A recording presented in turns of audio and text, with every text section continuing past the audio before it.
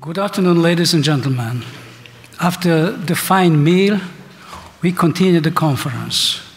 This is the panel number 4, dealing with the problems of intelligence gathering and the appropriate relations between the two strongest powers rivals of our time. The public perception of intelligence gathering is that it is a clandestine, a mysterious and cloudy enterprise. And it may be so. But having good intelligence is vital to making correct decisions. On the other hand, the United States and Russia possess the most sophisticated intelligence gathering capacity in the world. It means what they are not doing that does not exist. Although the intelligence is an important tool of the state power, it also serves the intelligence at large, enhancing public security. The question remains how to balance these two aspects of security. The speakers of the panel are well qualified to provide us with additional knowledge concerning the intelligence and the US-Russian relations. Saying this, I would like to turn to our speakers. Our first speaker is Mr. Jeffrey Gordon, the Executive Director of the Protect America Today Foundation. He has a bachelor's degree in communication from the Pennsylvania State University, a master's degree in diplomacy of the Norwich University, a certificate of the program on negotiation from the Harvard Law School, and is a graduate of the U.S. Air Force's Air Command and Staff College. As a career Navy public affairs officer with 20 years' experience, he has been the ONSEN's spokesperson for numerous international events, as well as for the Office of the Secretary of Defense. Since Mr. Gordon has left the Department of Defense, he has been a senior fellow and communication advisor to several think tanks. As a contributing columnist for the Fox News and the Washington Times since 2010, Mr. Gordon has regularly appeared on different international and national television and radio outlets. Mr. Gordon, you have the floor. Okay. Jó napot kívánok! Great to see you all today. I'd like to thank Peter Antall so much for the kind invitation to appear again at the Antall József Tudaskapont. I spoke here last year. It was a great experience, and I was very pleased upon coming back this year to see the staff has more than doubled in size, and the conference has more than doubled in scope as well. And I'd like to thank Petra so much, and Zolt, and also Yasmin for taking such great care of me while I'm here. And thanks also, Peter. And I expect to see HATK be in the leagues of the Konrad Adenauer Stiftung and some of the greatest European think tanks in the years to come. So congratulations and thank you. Now we mentioned a number of things in the last couple of days during the panel about the Cold War. And I'd just like to say that I loved Professor Mark Kramer's presentation, Harvard professor there. His was all text, but since I only studied at Harvard and I'm not a professor, mine's almost all pictures. So while the Cold War may be over, US-Russia relations are strained once again. We can see some of the pictures here. I think President Obama and Vladimir Putin, President Putin, get along just about as their pictures depict them, which is not very well. And there are a number of flashpoints we have these days. I do agree with Mark Kramer's presentation where he had said that the Cold War was principally ideological, this Marxist-Leninist thought versus the liberal democracies. That's not the case anymore, of course. The US and the West did prevail in the Cold War, but there are certainly a number of flashpoints. And those today, these heightened tensions are mostly about borders. And I think if you look at borders, those were some of the key factors, of course, in precipitating World War I and World War II. So I think borders make a big difference, and that's where most of the tension is right now between the US and Russia. I would say Ukraine and Georgia occupations weigh very heavily on the minds of Americans right now. They're also used for political issues too. I think in the United States, we see a weakening in foreign policy that's been readily apparent. And when one country that's been a strong power like the United States weakens, other countries that are not so respectful of the rule of law or territorial sovereignty move in to fill that vacuum. So I think as a career KGB agent, I think Vladimir Putin sees the United States as being weak and ineffective, at least the leadership in Washington. So he's going to fill in there move in there to fill that gap.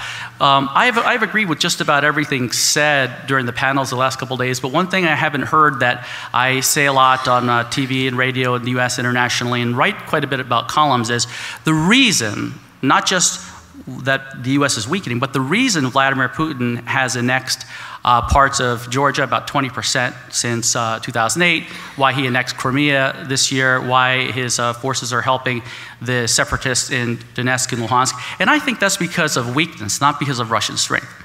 Russia is slowly fading. They have a serious population implosion problem right now. If you look at Russia 20 years ago, it was 148 million people. Today it's 143 million people.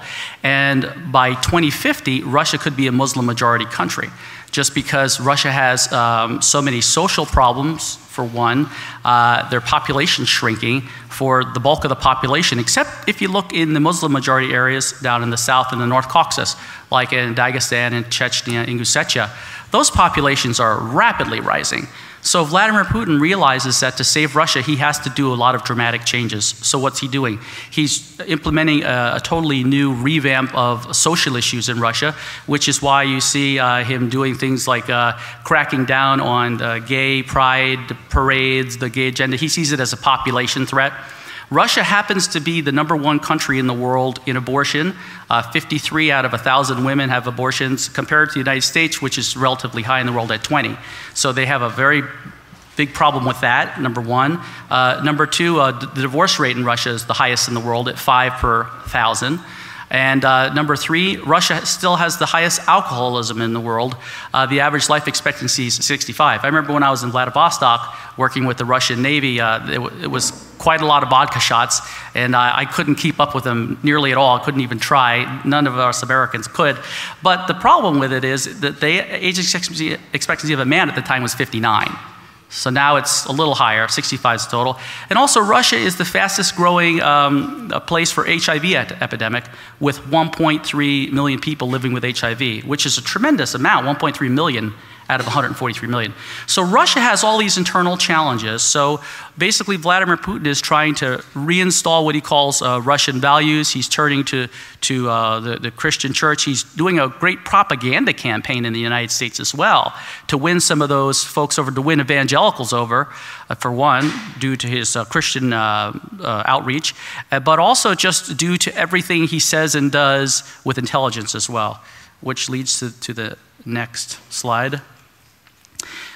We've talked about the flashpoints with borders, Ukraine, occupation in Georgia, the Syria conflict where Bashar al-Assad has been backed by the Russians. And Vladimir Putin, in fact, makes a point that he's the one there to protect Christians in Syria, that he's helping Bashar al-Assad to do it. But there's also a problem with digital age espionage.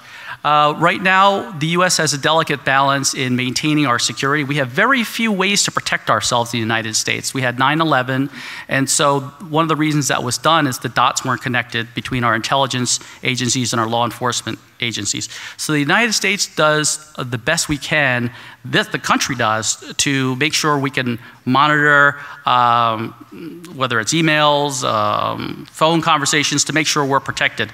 Now the reality is, everybody in the world does that. It's just that the US happened to get caught. And during the Cold War, things were pretty much romanticized for Cold War espionage. We had all the James Bond series, the films. There were over 20 James Bond films, 7 different A-list actors playing them, to something like 12 novels. But it's not necessarily so glamorous as the stereotype. The digital age espionage spies aren't so glamorous. We're talking about Julian Assange from WikiLeaks, of course, Edward Snowden. And talking about Edward Snowden, I'm going to talk about 3 of them. Edward Snowden is the first one I'll talk about, and that is, it's very confusing in the United States where about 30% of the people think Edward Snowden is actually a hero, which to me is kind of interesting considering he stole 1.7 million classified documents. And his justification was to expose what the US government is doing. The problem is there's been so much propaganda that supports him, partially through Russia TV in the United States, that a lot of people get confused. Now the far left likes Snowden in the United States because a lot of people on the far left don't like the United States. In fact, I had a debate on Russia, Voice of Russia radio with his lawyer last year for a 1-hour radio debate. And this guy, his lawyer, brought up slavery, the decimation of Native American populations, internment of Japanese Americans during World War II, Jim Crow laws, racism. I asked the guy, I said, do you like this country or not? I mean, what's all this got to do with Edward Snowden now? And basically his point was the United States has a lot to answer for. So the far left doesn't like the United States essentially. Within the United States, he's a far left guy. He's definitely helped Vladimir Putin. In fact, Edward Snowden lied on his resume before he got the job as an NSA contractor and before he worked at the CIA. In fact, he had some earlier writings where he glorified China and the Chinese culture. So here was a guy that was very sympathetic to China. He was very anti-US. So he basically just threw it out to the world. He was looking for his 15 minutes of fame. He wanted to be like Julian Assange, who's an anarchist. Julian Assange would topple Western governments if given the chance just because he's got some personality issues, allegedly a serial rapist too, according to the arrest warrant in Sweden. So Edward Snowden gave this program called the PRISM away, and I don't want to get into too many technical details, but the PRISM is a system whereby the internets go not necessarily the closest way, but the least expensive route. So the routers for Google and all sorts of other internet search engines were going through the United States and being monitored. So that's Edward Snowden. I think he's a traitor, he's a spy, and I don't think he has a very good life in Russia. I mean, I think that if he runs afoul of Vladimir Putin, he will find himself in Siberia very quickly, or worse. Exhibit B, Bradley Manning is another big spy, well known these days in the United States. He stole 700,000 classified documents, and one of the main ways he tried to damage the United States is distort the actual view of the real picture. One good example is that collateral murder video. In those 700,000 documents that included videos and classified files, there's one video that was taken in Iraq from a helicopter crew, and that was of a missile hitting a Reuters camera crew. 2 Reuters guys, ones with the camera sticks, were killed. And basically, his apologists and people against the United States said, look, this is an example of just how the United States goes around killing journalists, killing innocent people on the battlefield. But what the video doesn't show is that in that same vicinity, there were rocket-propelled grenade attacks against our soldiers, and as a helicopter flying very close over the scene, it's hard to see. It's in black and white. It's grainy. It's hard to see if those camera sticks and the guys running around was a rocket-propelled grenade or not. So it's that distorted view of the world that actually hurt U.S. prestige. But that was exactly Bradley Manning's point. And why did he do it? It wasn't because he loved Russia. It wasn't because he loved China. He was a guy that was actually bullied as a soldier. He was very short in stature. Like, I'm short in stature, so for me to say that to somebody, he's got to be really short. It's like 5'1", maybe very effeminate, and he was bullied. And so he was in Iraq, and he basically said, well, I hate everybody I'm with, so I'm going to download all these classified files and on Lady Gaga CDs, and then basically give them to whoever wants them. So he was basically just like Snowden, I think like Lee Harvey Oswald types, people that hate the United States without the gun, so to speak. And Exhibit C, who's an actual Russian, Anna Chapman, she has one of the world's most amazing stories. Just in preparing for the conference, I got to study a little bit about her. She was arrested in 2010 for espionage, and she had almost reportedly seduced a cabinet member, which is just right below the president. We don't know which cabinet member, but she was with a Russian group of about 10 spies. They were under cover in New York. And she was able to penetrate the political circles, and that was actually her mission. In the court documents, they had the actual cables that were sent to her and another agent, and from Russian SVR intelligence, basically saying to penetrate US policy circles and file intel reports back. Well, she did a very good job if she was able to almost seduce a cabinet member. So that is actually going back to almost the James Bond glamorous era. A lot of the spies aren't too glamorous, but she breaks that mold. But meanwhile, even though we've talked about some of the main notorious spies we've had in the last few years, Snowden, Manning, and Chapman, there are a lot of other threats besides US and Russian antagonism towards each other. There's this anonymous group, which are like anarchists, similar to what Julian Assange is. And then China. China is basically starting to hack the world right now. There's a unit in Shanghai with about 2,000 people working at it, belonging to the PLA, the People's Liberation Army, and they've got about 1,000 servers for 2,000 people. You can see from the chart here how many different attacks they've had in the US and Canada, throughout Europe. So the US just filed charges against 5 senior PLA officers with the Chinese military. And even though they're not going to be arrested anytime soon because they're going to stay in China, they won't be able to go to Las Vegas like so many Chinese do now. If you go to Las Vegas, you'll see a lot more Chinese. There used to be a lot of Japanese coming, but due to the economy, China has so much more money now, you'll see a lot of them in tourists. So no Disney World for them, no Las Vegas for them. That's about the worst we could do. And just a kind of a humorous slide there, and about Uncle Sam is like, hey, I'm going to charge you with this, and oh, wait a minute, the Chinese already have the charges right there. So that is my presentation, and I'll turn it over to the next group. I did want to mention one thing for Luke's book, The Mafia State. I haven't read it yet, but I love the title. Look forward to the book, because I call Russia the Mafia State quite often. And that's one of the reasons why I think Ukraine wants to join the EU, so they're free of that mafia state. So I think that's a big part of what we're seeing right now. Look forward to it. Thank you.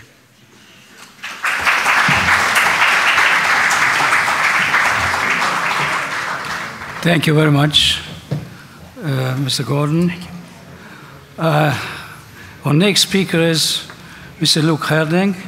He is a journalist, author, and award-winning correspondent with The Guardian. He has reported from a lot of conflict areas in the world. Because of his book, Mafia State, Mr. Herding was the first journalist expelled from Russia since the Cold War. His last book, Snowden Files, is published 2014, and the Hollywood director Oliver Stone has obtained the cinema rights. Mr. Herding, you have the floor. Thank you. Thank you very much. I'm very glad to be here. I flew by Ryanair and arrived 30 minutes before my speech to you today, so it's wonderful I actually made it. Thank you. I think I agree with most of the panelists. I agree with Jeffrey broadly on Russia. I profoundly disagree with him on Edward Snowden for reasons I'll explain in a minute. But I think I was indeed thrown out of Russia. I was deported at the airport in 2011, and I think it's worth sharing briefly some of my experiences in Russia, because similar things have befallen Russian human rights workers, Russian journalists, but in particular Americans, American diplomats stationed at the US Embassy in Moscow, and Russian staffers working for Western embassies who've been through the same thing. What happened to me was that I work for the Guardian newspaper, I'm their kind of senior international correspondent, and I arrived in Moscow in early 2007 with my wife and 2 small kids.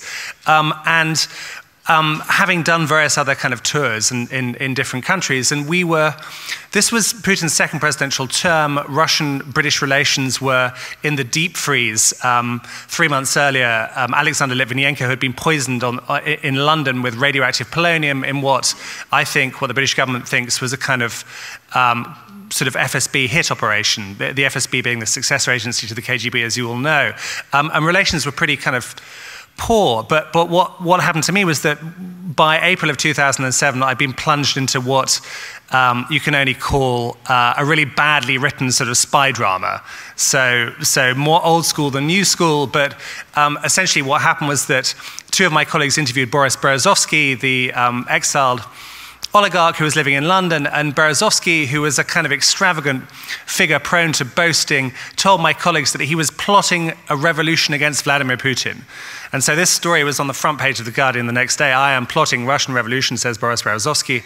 And my name was on the story because I phoned Dmitry Peskov, Putin's suave English-speaking press guy, for a quote. And really the next day the sky fell on my head.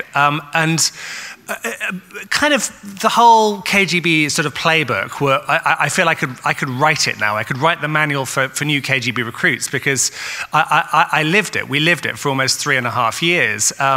There was what the FSB calls demonstrativная слежка, which means sort of demonstrative pursuit, which is old style, Inspector Clouseau, unpromising young men in black leather jackets and brown shoes who would trail me around the streets of Moscow. I would go into a cafe, they would follow, I would sit down, they would sit down near me, and they would dump a big bag, presumably with a recording device, on the table next to me and would go, "Можно?" Like, is that okay? And I go, "Да, да, конечно." Yeah, fine, carry on, guys. And this was this wasn't really scary, this was rather silly. But that went on and off for a while. And there was electronic surveillance, which is pretty much par for the course, I think, for any foreign correspondent, any diplomat posted to Moscow, especially Brits and Americans. So whenever I made a phone call back to London and I made a joke about Putin, for example, you could never make jokes about Putin, or mentioned Litvinenko, or talked about corruption, the line would immediately be cut, and there'd be a kind of like this, and then you redial, and then you make another joke about Putin, and so on. And originally I thought this is automated software, and then after a while I tried a little experiment, which was, instead of saying Berezovsky, I would use the word banana as a kind of code phrase. And incredibly, I had a whole conversation about banana with my foreign editor in London, and nothing happened. So I concluded that this is actually a physical listening station in the Moscow suburbs with someone with a copy of Komsomolskaya Pravda in one hand, earphones in the other, who maybe they didn't like what I was saying, maybe they couldn't be bothered to write a report, but anyway, they would cut the line. This went on for a long time. And pre-Snowden, everybody in Moscow knew that if you met, you took the battery out of your mobile phone, and you talked without the mobile phone, because we all knew that the security services could hack mobile phones. So there was that, and then really the most disagreeable aspect of this kind of harassment, which dates back to the 1960s and 1970s, it dates back to what the KGB called operational psychology, was used by the Stasi in communist East Germany, in fact, in other Warsaw Pact countries as well. But the most insidious part was that the FSB would break repeatedly into the flat where I live with my wife and 2 small kids, and they wouldn't steal stuff like your average burglar who takes your TV or whatever. They would leave kind of demonstrative clues that they'd been there that any idiot could find. So, for example, the central heating in our flat, in our dacha, was disabled, so it had been sort of snipped, someone had sawn through it, so it was kind of, our flat was freezing cold. Photos of my family on my laptop were deleted, the office was repeatedly broken into and the window left open, the thing that most annoyed me was that when we lived on the 10th floor of a new apartment block, my son's bedroom window, he was 6 at the time, and the bed was right next to the window with a big drop to the dvor, to the courtyard below. Somehow the window had been unlocked and it was propped open.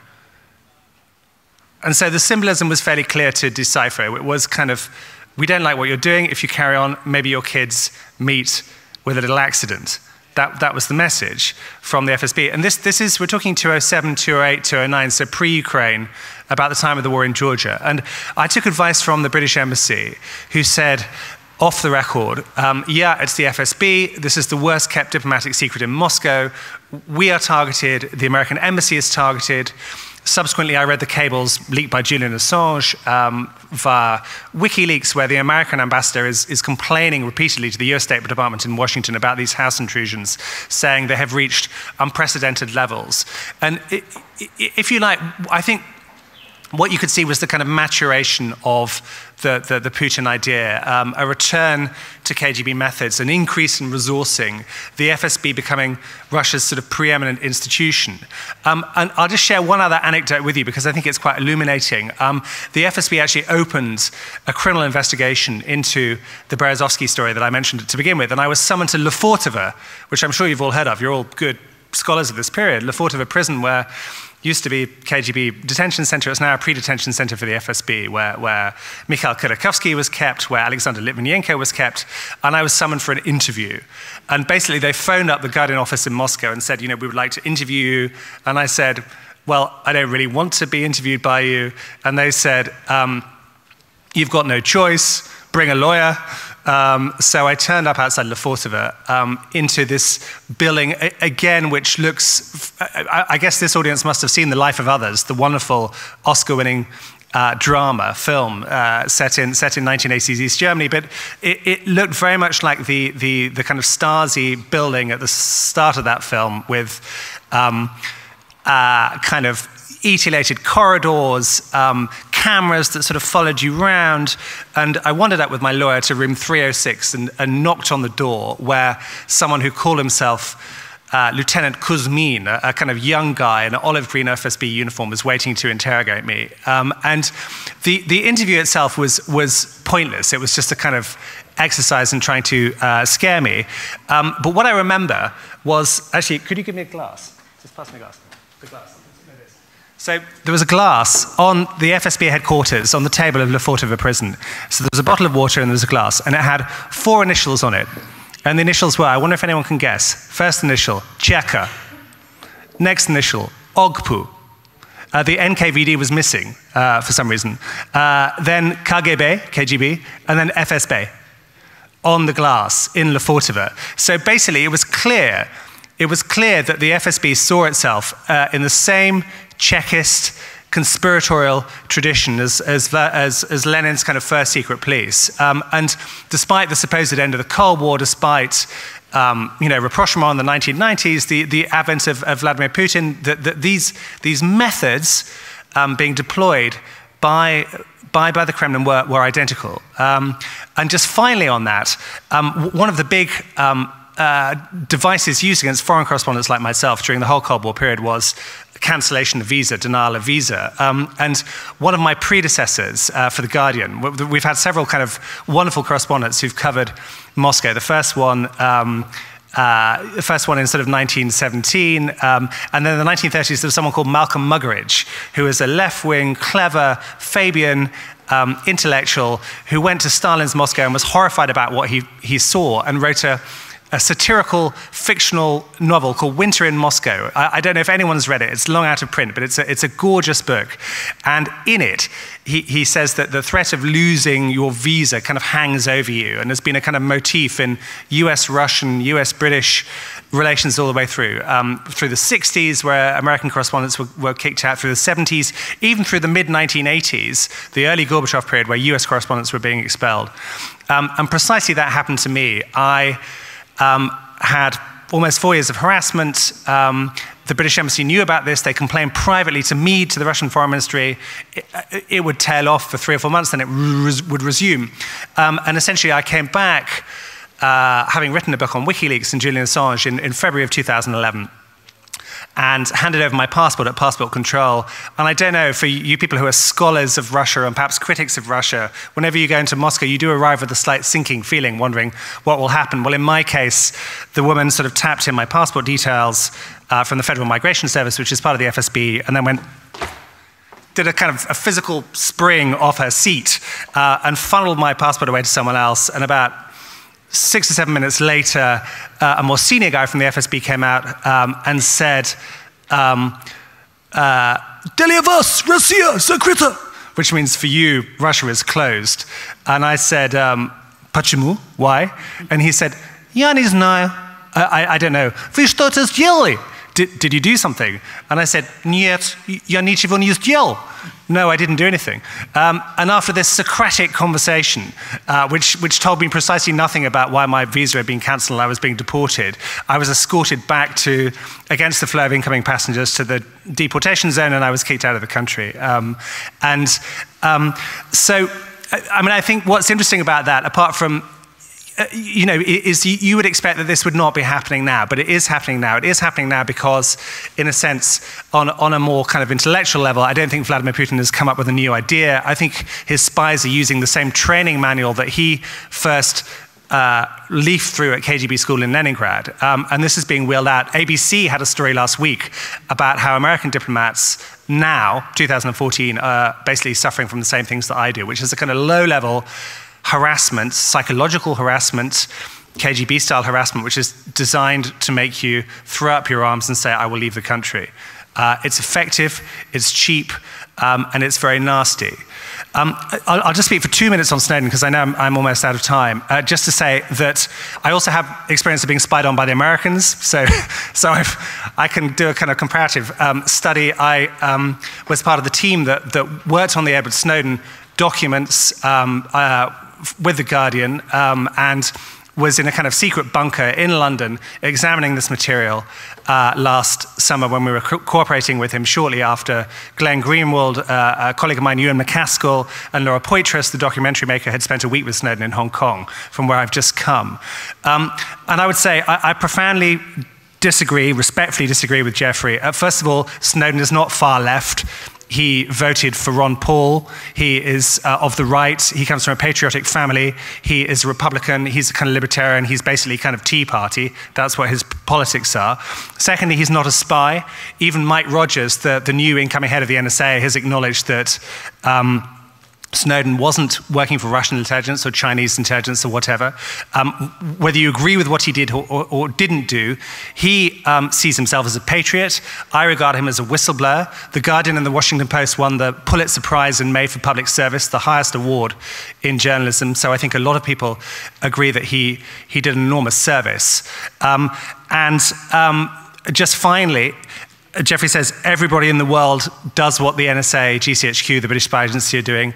That's just not true. That's not true. What Snowden told us is what the NSA is doing in the years from 9/11 is essentially trying to gather everybody's data on a global scale. So has essentially hacked into, using PRISM, all of the big Silicon Valley companies, has hacked into the fiber optic cables which ring the world. It's collecting all sorts of communications. And one of the British programs that I wrote about, is called Tempora, and its code name is Mastering the Internet. And this is the ambition. It's extraordinary ambition. The ambition is to collect everyone's communications, to sift them, to query them, and to seek out the bad guys. But what Snowden did, I think, was a wonderful thing. And for anybody living in a democracy, it throws up profound questions about, sure, the boundaries between national security and privacy, but also about accountability, about legal oversight, and so on. And I actually think Snowden is a great figure. Thank you.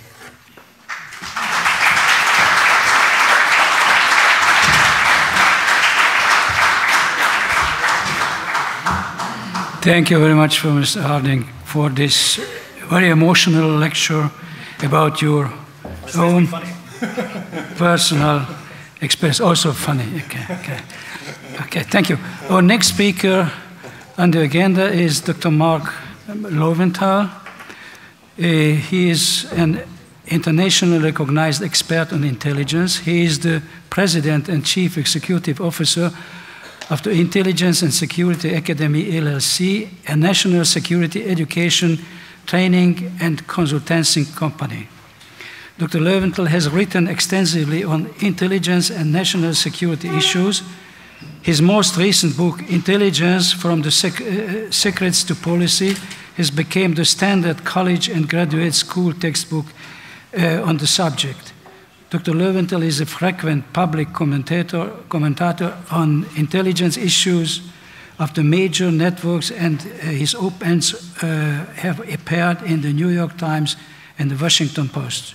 Dr. Loewenthal, thank you. The floor is yours. I've spent my entire life as an intelligence analyst. So one of the problems with being an intelligence analyst is that you're not a spy and you don't deal with spies. And so this is going to seem somewhat mundane, I'm afraid, after the last two presentations. But what I'm going to talk about is how the changing global situation, the changing relationship between the United States and Russia, the United States and China, has affected the business of intelligence, meaning analysis. I will make just one comment on Mr. Snowden. Whistleblowers don't go to China, and whistleblowers don't go to Russia. If you're a whistleblower, you stand and fight. And so that's all I'm going to say about Mr. Snowden. So to move on.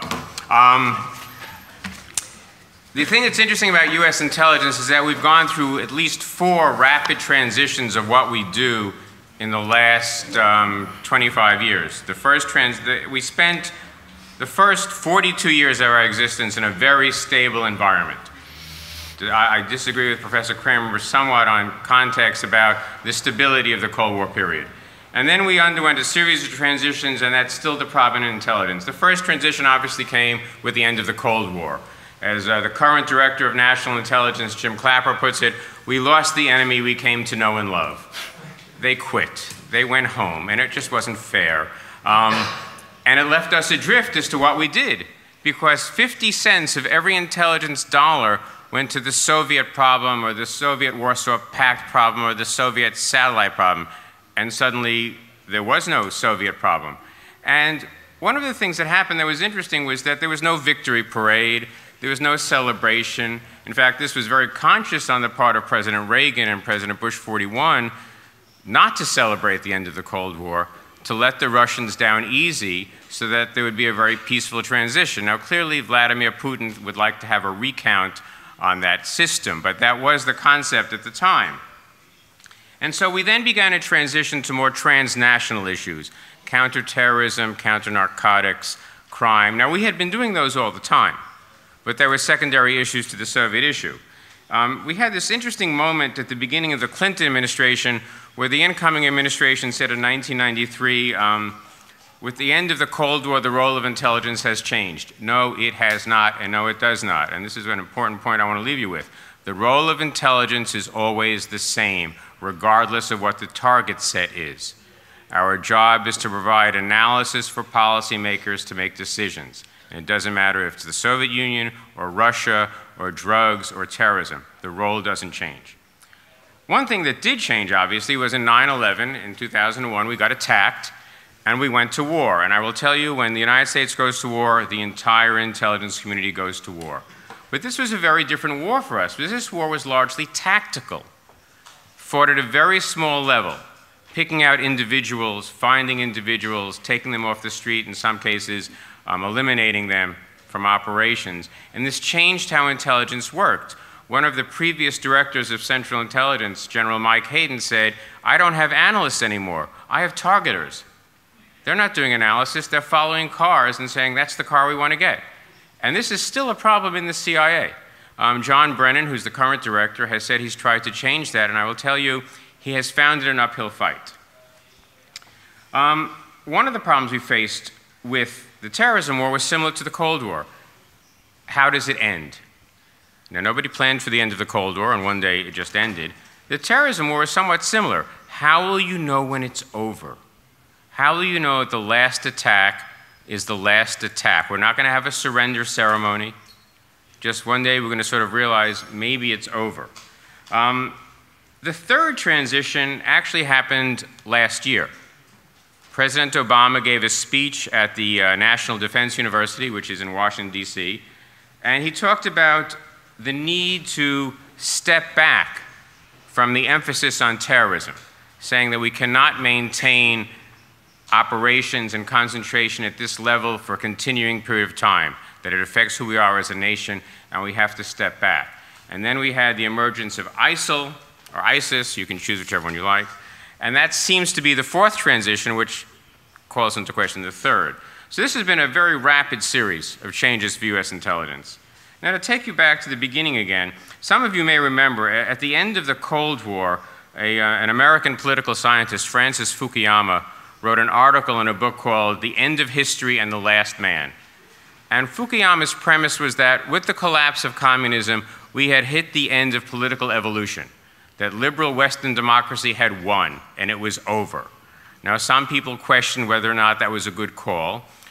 Some people said there will be another ism inevitably to counter Western liberal democracy. Nobody foresaw that it was going to be religious fundamentalism. That came out of a place that no one had suspected. But the other shift that has begun to happen is the return of the nation-state issue. Now, nation-states never go away. Nation states are the basic coin of the realm in international politics. And we've had North Korea, and we've had Serbia, and we've had Iran. But what we now have is the return of the large nation state issue. Nation states that can't be ignored simply because they're big, because they have a large economy or a large military or a certain amount of geography or all three. And obviously we're talking about two nations here. We're talking about a newly powerful China and a continuingly resentful Russia. Two similar but different issues. And in both of these countries, and somebody's already mentioned this, there are two things you always want to know: capabilities and intentions. Capabilities are pretty easy to tell for nation states. Intentions are changeable. You have to change your mind. One of the other changes in this period, and here again I'm going to disagree somewhat with Professor Kramer, is that the Cold War was pretty stable. There were a series of unwritten rules of the road, and we in the Soviet Union pretty much knew what they were most of the time. Sometimes we'd veer off the end, but pretty much we avoided that. Now there is no stability, and there are no real rules of the road. And so it has become much more difficult to figure out the behaviors that you're expecting, that you're trying to influence in other states. Interesting, China and Russia are in the same place in many ways. They are both resentful. China is resentful of its treatment over the last 150 years, when it was overrun by European powers, when it was treated very, very badly. And part of its resentment has to be about Russia, which seized large chunks of territory from China, which the Chinese constantly remind them about. But China basically looks at the United States now and says, okay, your time is over, step aside. You need to abdicate your position as world power, we're next, and we tend not to respond to that. The Russian resentment is different. They've lost power, they've lost prestige, they're no longer our equal, and so they also feel that something has gone wrong. So what does all of this mean if you're an intelligence analyst? Now here I must tell you, my views on this are really shaped by the fact that I spent 3 years managing the intelligence priority system for the President of the United States. And every day you sort of wake up and look at the world and play roulette. I'm going to put analysts here and collectors here, and with a little luck I won't get it wrong, and every other day you get it wrong. There's things that come up on the charts that you never worried about the day before, like Mali. You know, why would you worry about Mali on a given afternoon until suddenly one day you've got Al-Qaeda in Mali? So this is happening to the United States at the same time that we've had an interesting workforce change. The intelligence budget is going down. The intelligence budget peaked at $80 billion. That's clearly not classified. I wouldn't have told you that. It's gone down to $59 billion, which is still a fair amount of money. Let's be serious. But it's a lot less than 80. And we have an interesting issue with our analysts. Most of the analysts that we hired since 9/11 in 2001 have worked on these tactical issues, on counterterrorism and counterinsurgency. And now we're telling them, think about strategic issues. You know, where is Putin going in the Ukraine? What is the future of the Chinese Navy? And it is my belief, and it's the belief of many of my colleagues, that it is much easier to go from strategic to tactical than to go from tactical to strategic. So there's a mindset problem, and there's an experience problem. So here are some of the issues that if I was still managing analysts, I would urge them to think about in terms of both Russia and China. For Russia, the key issue, as JD says, it's decline. Putin has a losing hand. He is playing his losing hand really, really well, but he's playing a losing hand, and I think he knows this. I think his goal is to grab as much as he can before he runs out of cards. JD mentioned their demographics. There's a chance they will be down to 90 million people by the middle of the century. Russians just simply don't care about the future and don't want to have babies. Economically, Russia is a third world country. They export natural resources. They export gold, timber, oil, natural gas. A year ago, I had to buy a new TV set. I went to the TV store. You know, I didn't sit saying, let's see, the Japanese one, the Korean, oh, the Russian one, that's the one I want. You know, it doesn't happen. Energy is a big problem for Putin. Putin needs oil to be at $110 a barrel for his budget to close. I haven't looked at oil prices in the last 3 or 4 days. The last price I saw was $78.85. That doesn't work. So eventually he runs out of money. And then you really have to ask if Putin is serious about trying to reconstitute parts of the Soviet Empire. I always liked Lenin's phrase, a prison house of nations. I am hard put to believe that you can be successful if that's your goal. If you're spending all your time holding down your own domestic population, as has been explained to you how they do this, that's a huge waste of your resources. And so if you're an analyst looking at Russia, you have to ask yourself, what does their decline look like? And how do they react in decline? And what are the things you're going to look for if they react badly? China, on the other hand, is a different issue. China, this is going to sound condescending, and I'll apologize in advance. They're sort of like a child learning to walk, and they keep bouncing into a lot of furniture, which they're not quite sure of their own strength and their own stability. You have to understand that China that we have today is a wholly anomalous China. A successful, stable China shows up about once every 150 years. So the last time we saw this in China was in the late 18th century. And China's current stability is built on an interesting premise. We stay in charge, you make money. Now that's great as long as you're making money, but we all know what happens to every capitalist economy in the world. You inevitably hit a recession. So what happens inside of China politically when that happens to them is a really intriguing question. China also has some interesting demographic issues. They have finally gotten away from the one-child family model, but they have, in the decades when they had that, the preference was clearly for a boy. That was what you wanted. So there is an excess of between 20 and 40 million Chinese males between the ages of 20 and 40 who have no prospect of ever getting married. I would suggest to you this is not a recipe for social success. If you're a woman, it's a great dating opportunity. But if you're a guy, it's not so good. And if you have a demographic problem, either in Russia or in China, it takes you 20 years to pull out of the dive. And so China strikes me as a very unstable prospect by mid-century. So again, those are the types of questions I think we have to be asking ourselves. What does instability look like in China, which I'm not in favor of, and what do we do about it? So, some last points on the role of intelligence. You have to understand that intelligence is not about making predictions, and it's not about making forecasts. I know that's what you think that the weatherman makes forecasts, and you know what his record is like. He said sunny and warm, and you're standing in a driving rain. We're not in that line of work. What we're doing is laying out possible outcomes in the order in which we think they are likely, because you cannot eliminate certain outcomes. That's what estimation is about, and that's what we do. And so it's likelihood and importance are the two factors you have to think about. And the key attribute of all intelligence, no matter what you're doing, is trying to help policymakers reduce their uncertainty. You can never eliminate their uncertainty. You can reduce their uncertainty. A closing thought.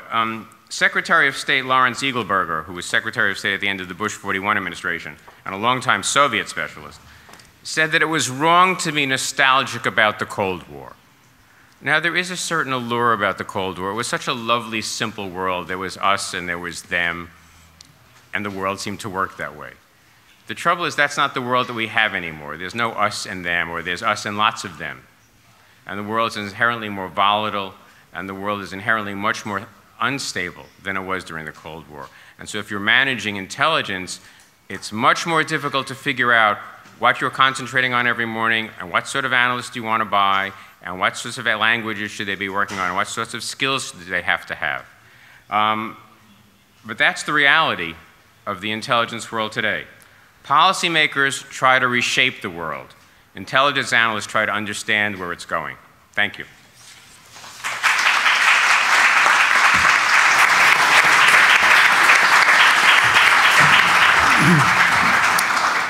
Thank you very much for Dr. Lowenthal. It was a very interesting and informative lecture, and especially very important that you have spoken about the importance of the analysis and estimators, about the knowledge which does help to make decisions. Thank you very much. And our next speaker is Mr. Nikolai Zlobin.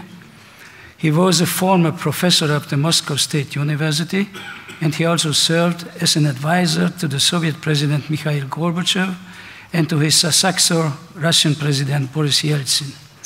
Between 1993 and 2000, Mr. Zlobin held position as a visiting professor and research fellow at a number of universities and research institutions in the United States. He was from 2001 to 2012 the director of the Russian and the Eurasian Program's Center for Defense Information. In 2012, he founded and became president of the Center on Global Interests. It is a non-profit research organization with the declared goal to create an organization that would go beyond the Cold War thinking and to provide a strategic long-term vision for the Russian-US relations. Mr. Zlobin, you have the floor. Thank you. It's my first time in Hungary, and I'm very grateful to the center and to its staff. They've taken care of us so well.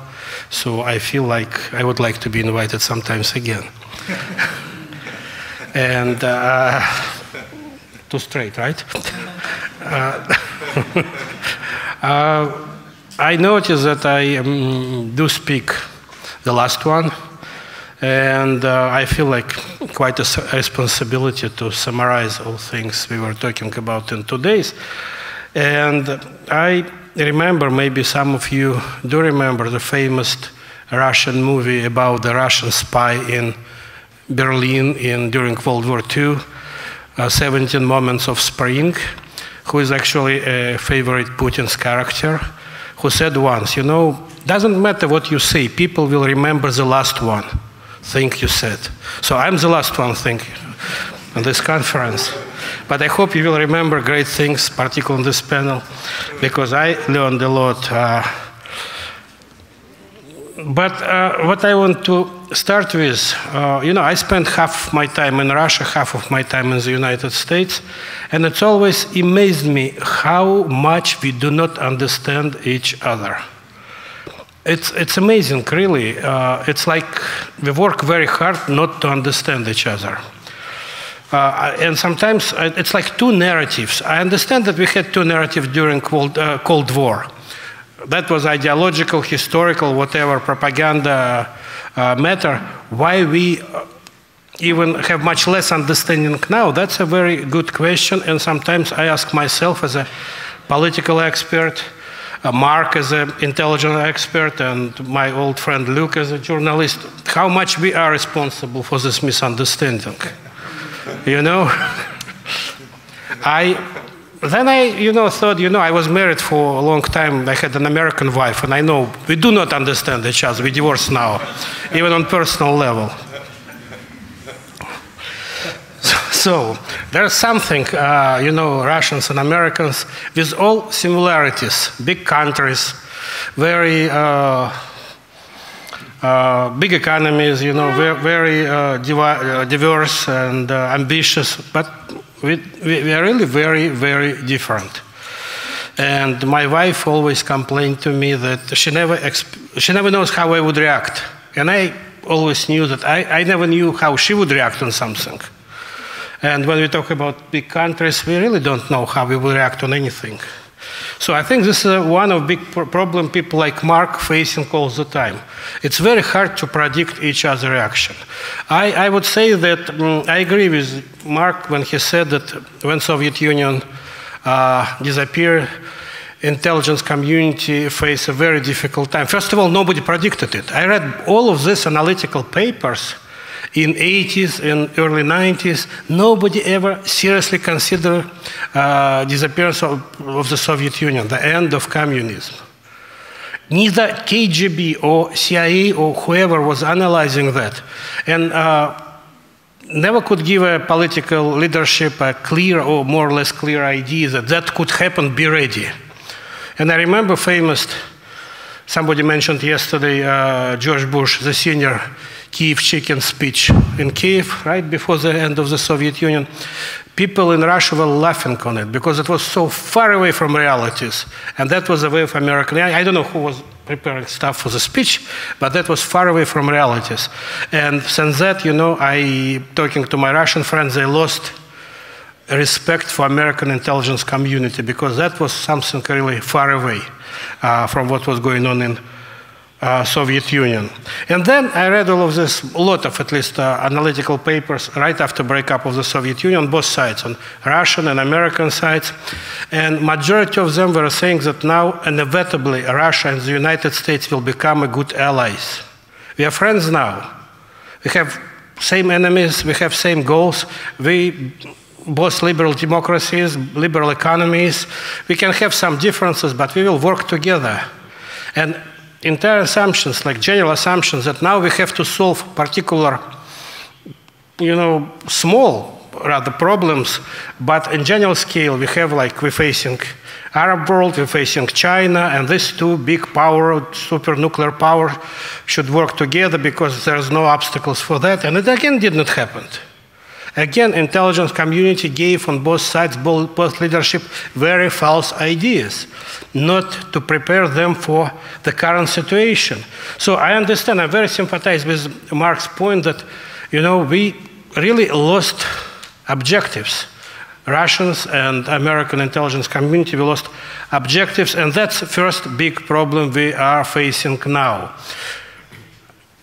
In a previous panel, Dr. Tsigankov was talking about New World Order, and I think this is a second big challenge for intelligence community now, how to assess it, because we used to feel like we are the Russian, Soviet Union, United States, biggest superpower. We can set a global agenda, at least we can influence global agenda, and we did during Cold War. And we found ourselves in a position that we cannot do it anymore. Everybody now talking about multipolar world. I'm not signing for this idea. I believe we're moving what I called polarless world. I don't see any global power capable in nearest future and decades to come to set global agenda. I think we're in much worse situation. I think the world become much more dangerous. And I even cannot predict the configuration of this polarless world, but I'm sure that United States and Russia and China and European Union not there, incapable to put this world in order. Considering two or three factors, I feel like I would mention this, and I feel like they are important. First of all, try to give me definition of global power now. Superpower. I think we don't have the definition even. We use the definition, we used 25, 30 years ago. Doesn't work anymore. Russia has the same, nuclear arsenal at the same size of the country. Yes, the structure of economy is bad, but it's still the sixth global economy by the size. So it's supposed to be superpower, but it's not. European Union, I don't know, are you superpower? I don't think so. What's the meaning of superpower? What we should do, what we should invest in to become a superpower in 21st century?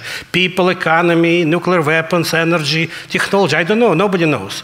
During Cold War it was clear what we needed. We needed a big army, we need a nuclear arsenal to be a superpower, we need certain things. Now I don't know. And I think that's a big question for anybody who would like to put this world in order, what we have to invest in the next quarter of century. We have money, what to do with the money? Nobody wants to repeat mistake Japan made quarter of century ago, which was a great, practically superpower. Now it's somewhere in a province of global powers. I think we live in and this is a very serious challenge for intelligence community, what Mark was talking about, to project the strategy. I think we live in the world where small and middle-sized countries set the global agenda. Look, North Korea, Iraq, Georgia, Ukraine, you name it. And big countries got involved in these conflicts, sometimes against their will.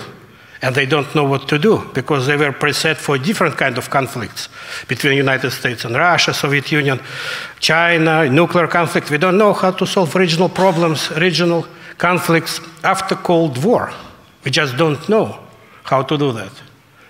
And this is another very serious challenge for global intelligence, global security community, because every this regional conflict can lead to a real big war. And we see it in Ukraine.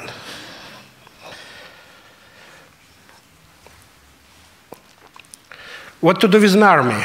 What kind of army we need? Look in the United States. It's the biggest army in the world, the biggest military budget in the world, cannot win a single war. What to do? Putin now militarizing Russia. I'm not sure that this is the right way to. I told Putin, I had a chance to tell Putin like 2 weeks ago in his face that I think he's making mistakes America did after September 11, 2001, the same mistakes. Militarizing the country, building up patriotism, nationalism, cutting on democracy. He argued with me, of course, but the point is I think Russia going the same way as America did after 2001. And Russia now putting all money in a military spending, militarizing economy, but nobody can answer. Intelligence community can't answer the question, what kind of army do we need now? Do we need this conventional army? Do we need nuclear army? What do we need for the current situation in the world? Why do we need nukes? What kind of nukes we need? And so on. So there are so many questions we don't have answers here, so I'm not sure. Yes, Cold War is over. By the way, I like your idea that nobody celebrated Cold War, the end of Cold War. And by the way, that's true. You know, for many years I was concerned about this. Why Cold War was only war, ended up with no peace treaty. Nobody set the rules. The victors, countries who considered to be victors in World War II, they never set the rules how we're going to live after World War II. So now Putin really saying, you know, you're absolutely right. The Russians saying we did not lose Cold War. We didn't lose Cold War. We just step aside. We leave the battle because that was good for us for now. Now we're coming back. But we never lose. Who told you we lose? We're smarter than you guys. You thought you won. You didn't won. We just hide for a while. And now we are back. So anyway, so all these questions, it's very serious, strategic, intellectual challenges we have to solve. Yes, Ukraine is important. Yes, 2008, Georgia was important. Yes, it's important to fight Al-Qaeda or ISIS, but strategically wise, we are very incapable, I believe, to understand where the world goes to, what the new world order will be, what's the driver, what's the main forces, what's the main danger, main threats, main trends are going to be. And that's the biggest, I think, challenge for the intelligence community strategically now. Now, I will talk a little bit about Russia. Yes, I'm Russian, so I think it's important for me to try to explain Russia to you, current Russia to you. You know, when Vladimir Putin became a president, maybe some of you remember that, 2000, on a celebration of KGB Day, professional celebration, they had a professional FSB celebration day. First time he was a president, look, you probably remember that, he said, he stand on the podium and said, I have to report to you guys, the mission achieved. KGB runs the country. He was joking, but you know, as Russians say, every joke has a piece of joke. So yes, that's first time in Russian history the man from intelligence service became a president of the country. Well, Andropov was in the past head of KGB. Then he was member of Politburo, was prime minister, and so on. But that's a big change for democratic Russia. And I checked the numbers. Probably everybody knows the numbers. Probably Luke definitely knows the numbers. 10 million Russian bureaucrats who works in Russian offices all over this hierarchy, state hierarchy, came from intelligence. 10 million. 40% of Russian political elite now came from there. That's a serious number, 40%. 22 federal agencies related to this intelligence, security, law enforcement. And in presidential administration, according to people who do this kind of research, to Krishanovsky, if you know her research in Russia, 60% of presidential administration people, Putin's administration, came from intelligence service. 60% of they run the country. So the problem is that they know the way how they're going to do that. They're not politicians. Putin, I had many occasions talking to him. I don't know, was I lucky or unlucky, but I was talking to him many times. And once he said, we were sitting on the dinner, and he said to me, I was talking about politics, and he said, you know, Nikola, I am not a politician. I said, how come you, president of Russia, you're not a politician? He said, I'm not a politician. I never built my political career. I never belonged to any political parties. I don't own anything to any political forces. I don't report to any political structures. I make decision as I see is the right decision for Russia. So I'm not a politician. So, and we talked for like a few minutes about this. I was actually shocked. But then I understand that's true. You know, when we do trying to analyze him as a politician, we make this mistake. He's not a politician. He sees himself as in a very different role. You can describe this role in different words and different definitions, but it's not a political logic. Political logic doesn't apply to Putin or to his way running, how he runs Russia. That's what's important. That's why they take things which typical European or Western American politician would take seriously, they ignore it. And they somehow manage to explain it to Russians, and Russians don't know. You know, Russia has very poor experience. Russian people have very poor experience in democracy, of course. Very few elections, very few years of free press, so it's very easy for Russians to go back.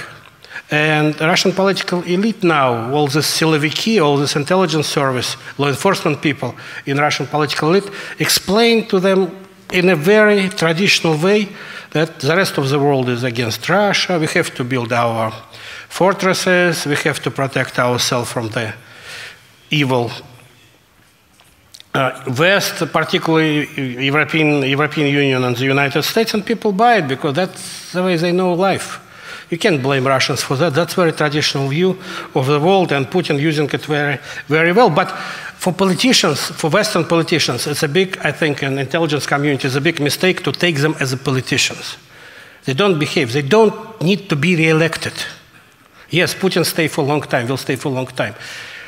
He doesn't need anybody. I'm convinced, I said it many times, and I wrote a book on this. Putin is a single guy, doesn't need advisors. He takes responsibility on himself. And when you talk to anybody, and probably, look, you did, you talk in Kremlin asking who is in charge of, who helping Putin to put together foreign policy? Nobody. Economic policy? Nobody. There's nobody. It's him, his decision, unpredictable. There's no way to predict how he will act. There's no way to influence him. And it's not a politics. And when now we have this confrontation between West and Russia, we have to understand that this confrontation is between Western political elite and Russian intelligence elite. We speak in different languages. We speak in different terms. And Putin believes he's going to win for a very simple reason. He's not going to be re-elected. He doesn't care about elections. He doesn't have to solve his policy like every 4 years, every 5 years to the public. He will overrule, he will oversee Obama as he did oversee Clinton, George Bush. He'll oversee next American president. He doesn't take them seriously. So he is there for a while. And unless we will start to take, yeah, I'm almost done, yeah.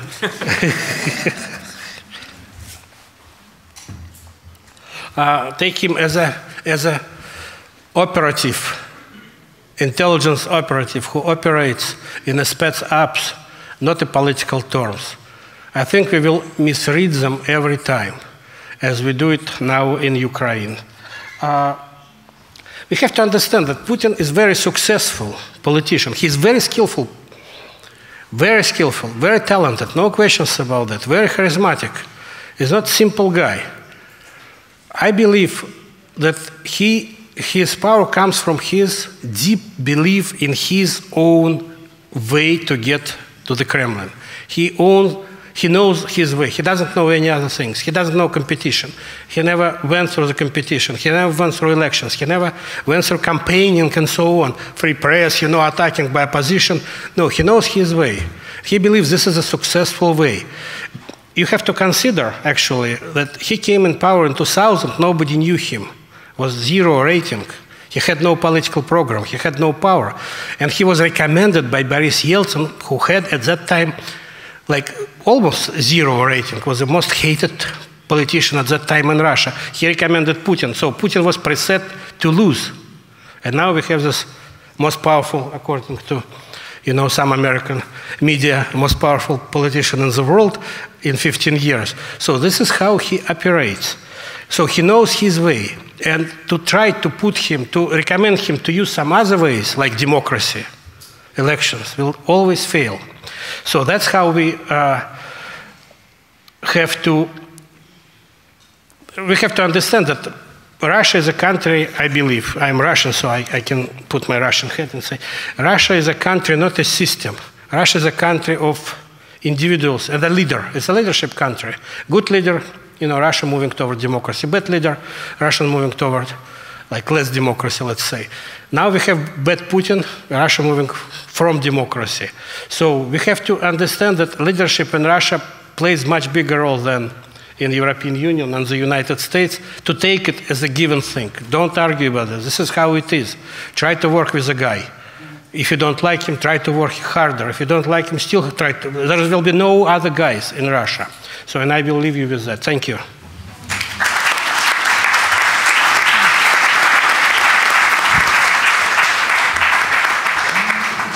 Thank you very much for this very interesting lecture. After having all lectures, is the question, do you have any remarks or comments to each other lectures? Please. Thank you very much. I guess we'll just start down here. Just a few different clarifications and rebuttals. The first is for Nikolai. For the U.S. military, even though it is the biggest, we did have victories for Afghanistan and in Iraq in achieving the objectives to have regime change.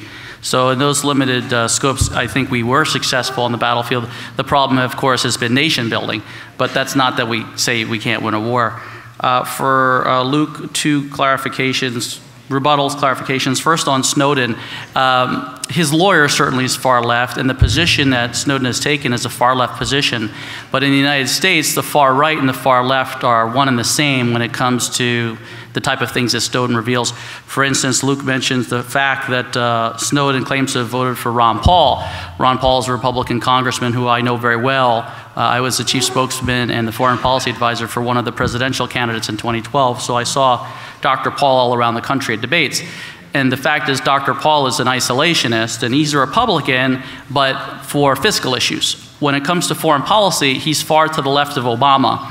Under a President Paul administration, you'd have a nuclear-armed Iran very quickly.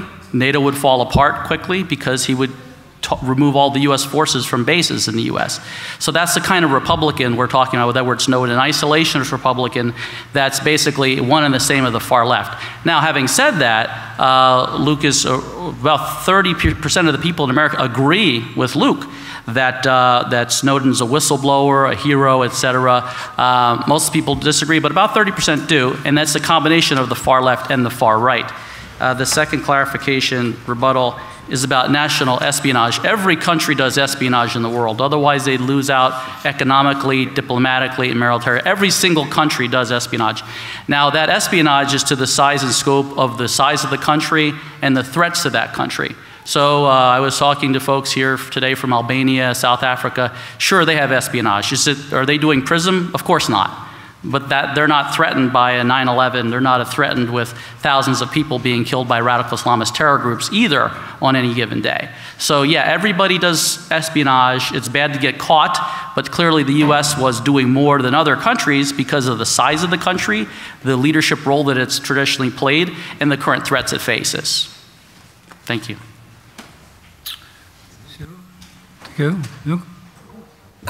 Yeah, I just wanted to pick up on Nikolai's point about this kind of misunderstanding. You and your American wife, ex-wife, I don't know, the Western political elite and the Russian intelligence community, because I think one very important area where we haven't really talked about today is kind of propaganda and kind of narrative, because I spent much of this year reporting from Ukraine, from Kiev, from Donetsk, from Luhansk. And it's quite extraordinary. If you read the Russian state media account of what is happening in Ukraine and you read the Western account, the sort of stuff I write, it's as if we're talking not about the same country but two different planets. Essentially, the Russian media say neo-Nazis backed by the United States seized power in February. And, you know, poor old Russia was obliged to save Crimea from this fascist peril. That's the story. And the Western narrative is completely different. It's essentially that this was a kind of popular uprising which had some far-right elements, but as kind of minor rather than major motifs, and that Yanukovych ran away, taking about $30 billion with him, which is more or less what I've written. And what's interesting is that these, you know, whenever any of us, journalists who cover Eastern Europe, who cover Ukraine, we write an article for The Guardian, the Wall Street Journal, the New York Times, you see in the comments below the line, you see this kind of clash of narratives between people with a kind of Western mindset and people who watch Russian state television and basically sort of do the kind of the Kremlin view. But I think what's interesting is that the state that I thought Nikolai described is spending, you know, millions and millions of dollars on propaganda. Russia Today, an army of bloggers who now write English, who write on my website, who, whenever I write anything, say that I'm a fool, an idiot, a spy, a Russophobe. The fool and the idiot, okay, but the rest is untrue.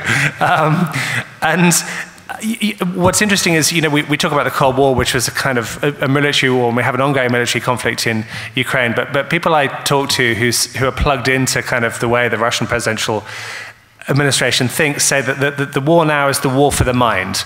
It's the war for the mind, and that's kind of where this kind of informational war, I think, in the last kind of year, the last 9 months especially, has reached extraordinary, unprecedented levels. And I think it's important because I think it's a major strategic threat to the West and the European Union. Thank you. I just, in the interest of saving time, I noticed that I had skipped in my notes thanking the Antall Center. So I apologize, number one. And number two, I want to thank the Antall Center for bringing me to Budapest. And I also want to note that I sort of feel at some level that I've always been a Hungarian student because I had the tremendous opportunity when I was in college of studying with Lieutenant General Béla Karai, who had come to the United States after 1956. And I had the chance to study with him for 2 years in my college where he taught military history. So for me, it's especially wonderful to be here. So I apologize for not having said that sooner. Now, one comment on the papers. I think one of the things that all the panels prove is the importance of history. It is very, very hard to be a good analyst if you do not understand history. Jim Clapper, who's the Director of National Intelligence in the United States, has a wonderful line: "The history of rock and roll did not begin the day you turned on the radio. You have to know what happened before you got there." And to understand a lot of the things that all four panels have been talking about is exactly that. You have to understand precedent and culture and historical experience, because none of these issues began this afternoon. And some of them go back centuries and centuries. Well, Putin really made fun of this Obama's line when he said, you know, Putin's on the wrong side of history. And Putin said, let's see who's on the wrong side of history, because we have our national version of history and Obama doesn't know history. So that's very important, not only to know history, but somehow to come up with a joint version of history, what's happened, you know. But what I wanted to point out after all these presentations, it's a mystery to me. Maybe you guys can explain to me. But I'm trying to struggle with this question for a while. Every Russian leader after collapse of the Soviet Union coming to the office, Gorbachev, Yeltsin, Putin, Medvedev, coming to the office with intent to drastically improve relations with the United States. Basically, every one of them coming to office as a pro-American politician. And a few years later, they turning to be extremely anti-American. It's happened to Gorbachev, happened to Yeltsin, happened to Putin, happened to Medvedev. What's happened between first day in office and like a few years later? Whose fault is that? Who basically making Russian leaders anti-American leaders of the world? Whose responsibility? So that's, you know, interesting question to think about and to analyze. I'm not ready to give the answer yet, but, you know, listening Putin's several times I heard from him on different occasions in a small group sometimes, how much he likes American political structure, for instance. He's quite pro-American. He said, you know, if only in Russia we could have this kind of political system with two big powers on the top, struggling for presidential elections, with a lot of multi-party system on the bottom, with this grassroots democracy, but only a couple parties goes to the top. Why do we need prime minister? We need to have a vice president who will, you know, be kind of second president responsible for everything, and president will, as in the United States, will, you know, be responsible for everything. Why can't we be like an America inside? And I think he has a great respect for American structure, political structure, you know, in this domestic political life. He doesn't believe in American democracy, definitely. He believes that American democracy based on money. On many occasions he said, who has more money has more rights. What's the difference between United States and Russia? In Russia, who can cry louder has more rights. In America, who has more money has more rights. That's the only difference. But what he really not accept now, I think, in American, on American side is American foreign policy, which was actually, I would give him a credit. It took him a long time. Remember, from 2008, took him years and years and years and years before he came up to München and gave his München speech. And if after München speech, he really, think about it, he didn't do anything practical, which would put America in a corner. He didn't make any political decision. It was rhetoric. And then he's waited another few years, and only months ago in Valdai, he gave a pure anti-American speech when basically, as I see it, he closed the door. He doesn't want to talk to the United States anymore. He left the door open for European Union, but he shut the door for the United States. He didn't even offer any kind of cooperation. So it took him 15 years. So I would give him a credit for, you know, kind of patience on the United States on that. Thank you. Thank you very much. Now, after this round, I would like to ask a question, raise a problem for the speakers. We have heard different views about whether we face a new Cold War or we have a different new situation. Taking this, I would like to ask you whether you think, is there any common interest, any field for cooperation on the field of the intelligence gathering activities of the United States and Russia? And if so, where is the limit?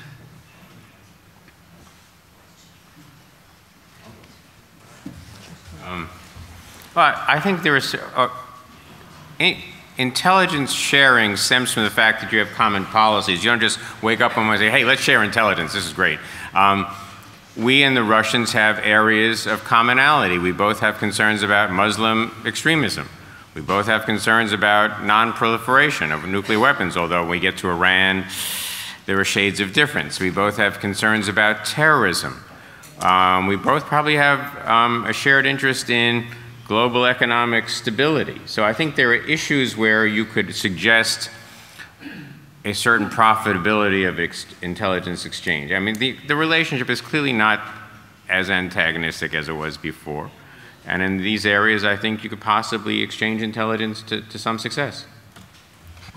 Yeah, I mean, I absolutely kind of agree with Mark's impeccable Cartesian logic, but maybe I could just give you one image, which is the FSB calendar from 2013, which has the logo of the Central Intelligence Agency burning in flames with a sword and shield behind it, triumphing over the perfidious American spies. And certainly, you know, what I experienced, which I sort of talked about rather humorously, makes me feel that you're right about everything you say, Mark, but there's a profound lack of trust, and more than that, there's a kind of, I would say, an a prioristic view from the KGB elite, from Putin himself, which is zero-sum. In other words, what is good for Russia is bad for America. What is good for Russian intelligence is bad for American intelligence. So I see in the current configuration no way of any dialogue whatsoever.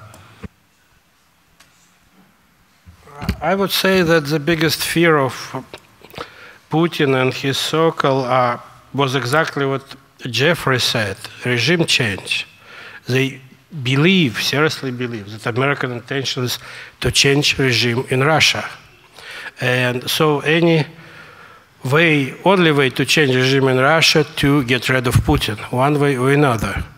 I don't know how realistic this and how deep this idea embedded in Washington, but in Moscow they really believe that that's what America wants. It's for any cooperation, for any intelligence sharing, for anything, but with one goal: to destroy Putin's regime. And that's the biggest obstacle. I don't know how hypothetical is that, but this is the biggest obstacle for Russia today to cooperate with the United States. Two fears: regime change and color revolution. Russia is really paranoid about color revolution, and they're really afraid that next color revolution could be in Moscow or somewhere in Russian provinces. And Putin's regime now put as a main goal is for itself, is goal to survive as they believe Western American attack on Russia. On Valdai, few weeks ago, I was there when his top administration official said, attack on Putin is attack on Russia. No Putin, no Russia anymore. That's how they see the situation. Do you like it or not? But that's, for them, for intelligence cooperation, this is a bigger thing. 86, according to latest poll, 86% of Russians believe that criticism, like Luke does, criticism of Russia in Western media means Western media wants to destroy Russia. Period. That's the reality. Thank you.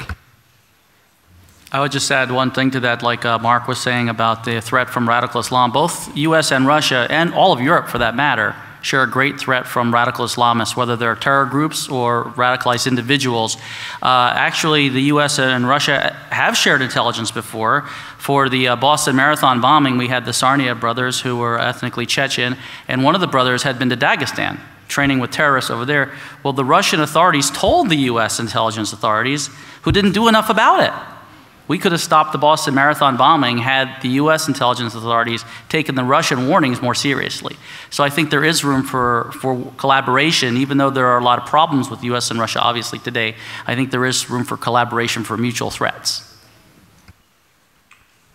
Thank you very much. Another question. Do you think, has the intelligence any impact on the relation between the two countries?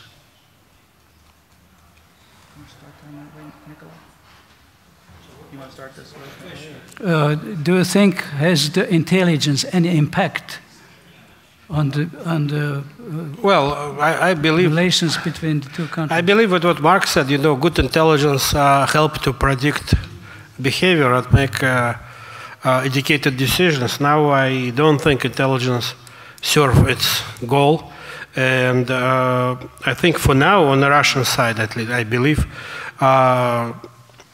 intelligence playing a quite negative role on the relations.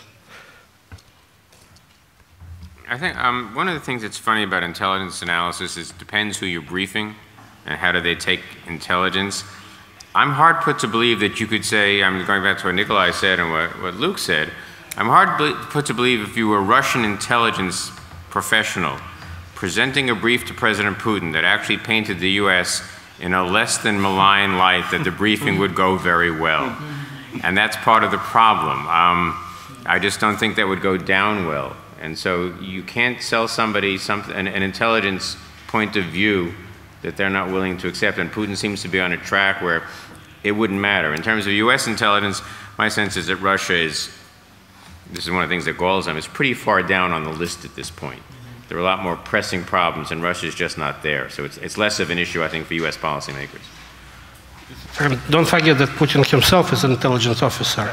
So he considered an authority on that. So he wasn't an analyst. Yeah, but he considered himself as a guy who can judge bad intelligence, good intelligence. So he doesn't need advisors, he thinks. But I mean, just to pick up on what Mark and Nicola are saying, that's part of the problem, is that Putin doesn't use the internet. He doesn't read newspapers. He relies very heavily on briefs from the FSB. And of course, as Mark says, they tell him what he wants to hear. And there's a danger of a feedback loop where you start believing your own propaganda. I mean, Putin really does think there are neo-Nazis and American special advisors holding hands on the streets of Kiev. I mean, that's what he thinks, because that's what his intelligence services are telling him. But one quick anecdote on this. When I was the Guardian correspondent, I did a lot of time trying to investigate top-level corruption, and I did one story in 2007 based on sources inside the presidential administration and Transparency International and others, suggesting that Putin was worth about $40 billion, because the whole subject of Putin's wealth is completely taboo. Now Putin didn't comment on that story for 3 months, and I subsequently discovered that it was because no one in his presidential administration would bring this story to him. No one wanted to bring the bad news to the Tsar, and so he never found out about it until about 8 weeks later. Can you imagine that in America, Obama being accused of massive corruption and not commenting for 2 months? I think those were all excellent points that the three co-panelists brought up.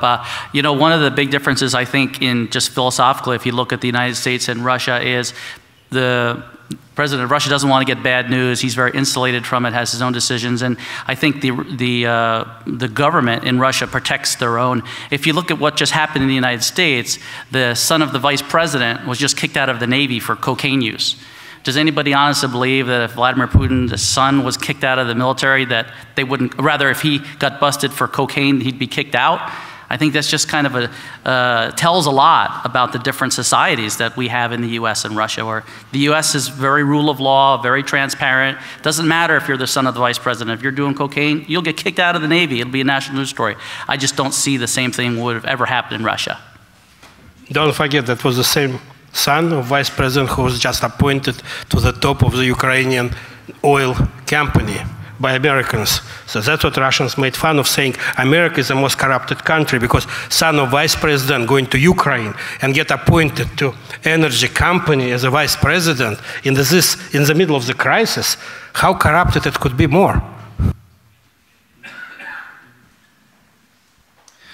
Thank you very much. Now can we open the floor to the question of the audience? Please, if you will, just ask a question. Please, by the introducing, please give us your name and the organization you represent. Okay, my name is Mark Kramer from Harvard University. First, a quick point, a factual point is Russia, demographic trends came up twice here. Russia's population stabilized in 2007, and since 2011 it has risen every year. It still hasn't undone wholly the sharp decline from earlier years, but it is no longer shrinking, and average life expectancy... Sorry to interrupt you. Can you please give your name and the organization you I did. Okay. You want me to do it again? Or I can do it 3 times if you want, but it's Mark Kramer from Harvard University. So Russia's population at this point is no longer shrinking. In fact, average life expectancy is at an all-time high right now. It again doesn't change, I think, the point that you were trying to get at, but if you're going to cite certain trends, be sure they still exist. With regard to, I was surprised that, I hope that Luke Harding was aware of the continuity that the FSB and the SVR perceived between themselves and the KGB before he was in prison. There have been numerous books put out by the FSB, one called Lubyanka, another Lubyanka 2. And if you look in both of those books, it makes no distinction between the Soviet-era state security organs, and those came out in the 1990s. And in every edition since then has done the same. So, or if you look at the FSB website or other things of that sort, it's no great revelation to see the names on that glass in the foot of a prison. With regard to finally, with Mark Lowenthal's nostalgia about the Cold War was, let me just take issue with two things. One about, in the written version of the presentation I gave here, which is quite a bit longer, I go through systematically to debunk one of the things that Mark mentioned about that there were clear rules of the game. And the two superpowers abided by them. You know, both in crises and outside crises, both sides regularly violated what the other thought was a procedure. So you have to go through and actually look at the events, and you find that most of that notion of rules of the game is pure mythology. And then with regard to what the, I don't recall which intelligence director it was that you mentioned, but who talked about the loss of the Soviet Union as the loss of the enemy we knew and loved. I mean, there were still brave Soviet citizens being shot in the Gorbachev period, much less before Gorbachev, for having spied for the United States. In many cases, they actually were spies. You know, in a few cases, presumably they were not. And but particularly after the Walkers and then Aldrich Ames and Robert Hansen revealed names of people, I mean, you know, so if he really loved them, then I think why were they shooting his own people? Professor Kramer, I think you misunderstood the quote. And I'm going to disagree with you about that. I spent the first half of my career in the Cold War. And with all due respect to your academic research, there were rules. They were unwritten. It's like baseball. There were unwritten rules. In football, there were unwritten rules. There were rules. They were sometimes violated, but we both had a sense of boundary. And to argue that that didn't exist is just contrary to the experience that I had for 15, 20 years. As for the quote from Director Clapper, who's the current Director of National Intelligence, what he was saying was that we had reached a level of comfort and familiarity in some way with the Soviet problem, having spent almost half a century on it, and that when it disappeared, we were suddenly adrift. You misunderstood Jim Clapper's quote. That's what he meant when he said, we lost the enemy we came to know and love. He didn't mean love in the positive emotional sense. He meant love in the professional comfort level sense, that when you went to work on the Soviet problem in the morning, you knew what you were doing. I did Soviet missiles for 10 years. SS-18s, SS-19s, SS-N-21s. I knew what I was doing every day. You're doing ISIL and you're going, oh my God, I'm back in the 12th century. Yeah, but there were people in the intelligence you know, I community think we should take terrorism. Instead of making this a debate, I think we should take this offline. Okay, one last point about the parade, victory parade. On Christmas Day 1989, there was a grand concert in West Berlin, which Leonard Bernstein went to, and the feature there was a celebratory version of Beethoven's Ode to Joy, except the word Freude was replaced by Freiheit, you know, the Ode to Freedom. So it was a celebration of freedom. I think that was a lot more meaningful and certainly moving than any victory parade would have been. Yeah, just very briefly, Mark, on your point, I wasn't expressing surprise. I mean, I agree with you. There is continuity between the FSB, the SVR, the KGB. The difference is that during the late 90s, as you know, the FSB was on its back foot and was kind of under-resourced. And in the first Putin presidential term, these kind of spooky methods were generally not being used. And what happened to me and to others, there was a massive escalation from, I would say, the kind of post-2003 Khodorkovsky onwards. That's the difference. Just like to add a real quick rebuttal / clarification for Mark as well on the population for Russia. The fact is it has shrunk 5 million people in 20 years, and the population that's growing significantly is the Muslim population. So my point was by 2050 it could be a Muslim majority country. It doesn't do Vladimir Putin a lot of good to have a lot of new Russians that are Chechens or from Dagestan. It does him no good at all. And I have a chart that I show in some other briefs, not on this one today, unfortunately, by region, population growth and decline in Russia. And if you look at the white, ethnic, Slavic, Orthodox Christian areas, Moscow and the surrounds, they're big red circles, -8% a year, -10% a year. If you look at Chechnya, Dagestan, Ingushetia, bright green. +13 a year, +10 a year, +8 a year. If you look at the regions north of Kazakhstan, Muslim majority areas too, bright green, plus 10 a year. So it doesn't do Vladimir Putin a lot of good to have growth in the Muslim areas because he doesn't want his country to be a Muslim majority country, which is why he's trying to take over, why he's succeeding to take over parts of Ukraine, why he's continuing to occupy parts of Georgia, and why if he's left unchecked and NATO is not strong enough, he may take parts of other countries as well because he wants that ethnic Russian entirety. He's trying to save Russia. He thinks that Russia was cheated out of 25 million people with the fall of the Cold War, what he calls these false Leninist lines, what the Russian inner circle calls. Russians feel they've been cheated by the end of the Cold War, which is why he said in 2005, the greatest geopolitical catastrophe of the 20th century was the fall of the Soviet Union, which is why in 2001, starting in 2001, the Russian government every year passed either a new law or policy, number one, to give Russian passports to Russian speakers in surrounding countries, number two, to authorize military force to protect those Russian speakers, and number three, to have a formal petition that they could become annexed with the Russian country. So in law and policy, there's 3 steps right there. It is law and policy that Russia is authorized per their own laws to take over and annex places like Donetsk and Luhansk. That's 5 million people right there. They've already made up that population loss of 20 years. So I think it's just more important to kind of see where that population growth is and is not. Well, again, I'm just going on the basis of the facts, which are in World Bank databases. They show that there certainly has been a shrinkage. I mentioned that. It hasn't fully undone the shrinkage that occurred from the early 1990s through 2007.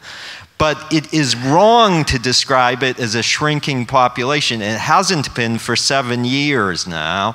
And it is also not just because of course there are differential birth rates. That's been a phenomenon dating back to the Soviet period.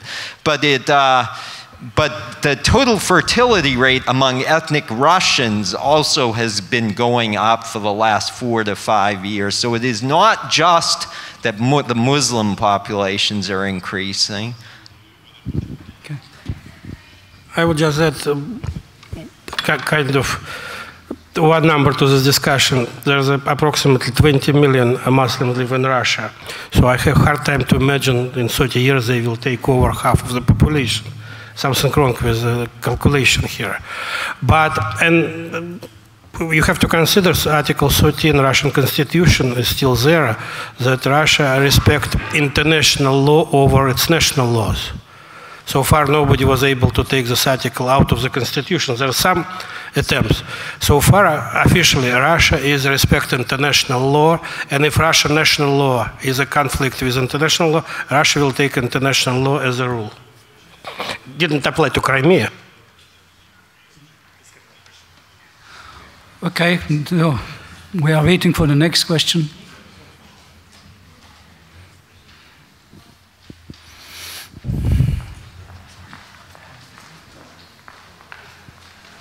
I apologize for speaking again, but my name is Rudolf Tőkés. I'm at the University of Connecticut. I mean, these demographic number games are very interesting, but I'm far more interested in the collateral damage of the current US-Russian or indeed international relations. By collateral damage, I am referring to the status of the homeland.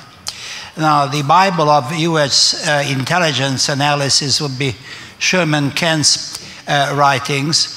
And of course, he has a very important emphasis on the status of the homeland.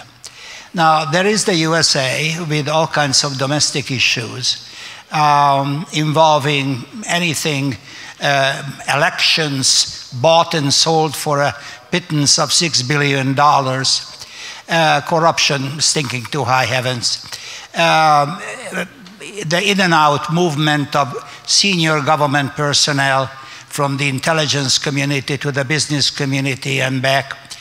So we are talking about a very confusing scene. We are also talking about the militarization of society. But by that, you have to really live there. When you see soldiers coming back from Afghanistan, Iraq, elsewhere, for one thing, they are definition called heroes. Well, some of them are not. But then they returned after being called heroes. The system neglects them with respect to their physical and psychological wounds there. And they're coming back to a country. Sorry to interrupt you, Mr. Turkish. Can you come to the question? Oh, I'm coming there. Thank you very much. Anyway, so the status of the homeland, therefore, ought to inform intelligent estimates with respect to threat perceptions from Russia and elsewhere. The second point, if I may, involves this very peculiar saber rattling by Russia. A humorous example how Russian strategic bombers over international waters went all the way to Spain and back. Now, what was the point in doing that? I mean, the Western air forces could have taken out the whole bunch in 10 minutes. Then there is another Russian initiative involving developing an alternative to the International Monetary Fund or the World Bank. Again, the dollar bills are not printed in Moscow or in Beijing, but are being printed in Washington.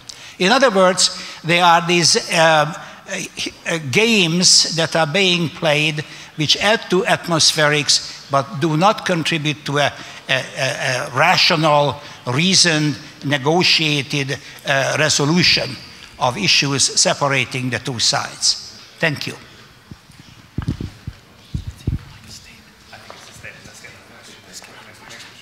Okay. Thank you very much. Do you have any other question? Yes, please.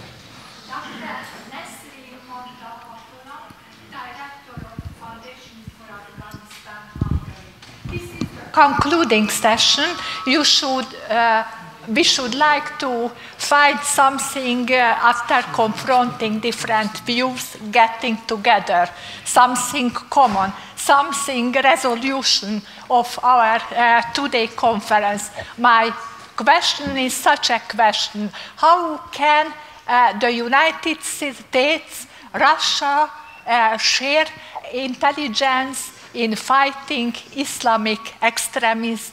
This is a deep concern for the United States and for Russia and for all the globe as well. Thank you.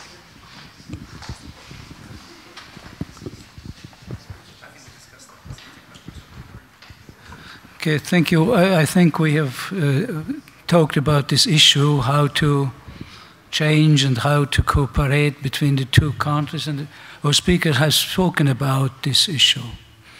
Thank you very much.